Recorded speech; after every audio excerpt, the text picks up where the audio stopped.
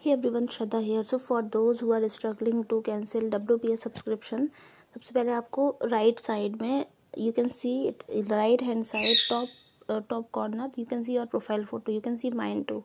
So click on your profile photo. Okay, then you can see payment and subscriptions. Go to subscriptions, and from there you can whatever if WPS is active, then you can click there and go for bottom side. You can see cancel subscription. Okay, proceed with it. There is an alternate way to do it. Just go to this, write WPS. Okay, here you go, and then you can go to downside. You can see Google Play refund policy. Click there.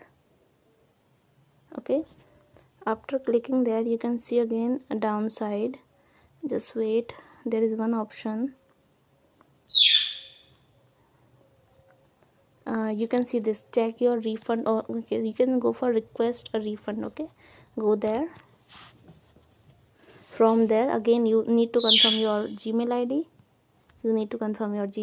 Confirm it, and then so my Canva Pro is active. So if I am clicking here and proceeding with it, so I can get my refund. I just need to say select one reason, say didn't receive, not this. You can see that don't want item anymore, and then clicking here you can continue. You will get your refund within 1 to 2 days. Okay, but I don't want to cancel Canva, so yeah, I'm not doing it. So you can do it. I hope this video is going to help you. If you liked it, please subscribe to my channel, like, comment, share, and if you want me to come in the topic, just let me know. I will be covering that topic too. Stay tuned. Bye bye, take care.